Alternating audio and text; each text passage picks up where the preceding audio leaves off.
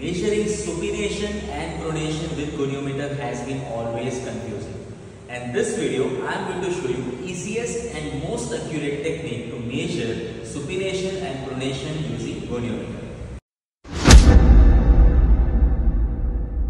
So to begin with, first patient will be sitting with forearm supported on a desk. Make sure forearm is in mid-prone position because that is a starting position.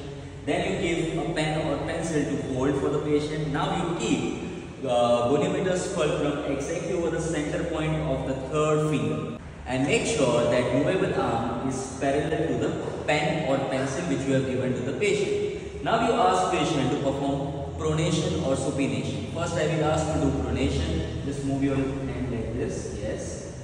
And again, as I mentioned, your reference point is pen. So exactly parallel to that will be your measurement. As you can see over here, it is 90 degrees. Again, bring back to the mid-prone position, starting. And then again you can ask patient to perform supination. And as you can see the reference point over here, so it is somewhere near to 85, 87.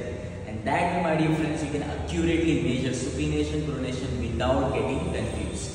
If you want to see more videos like this about physiotherapy, don't forget to follow Physiotrendz on Instagram as well as YouTube.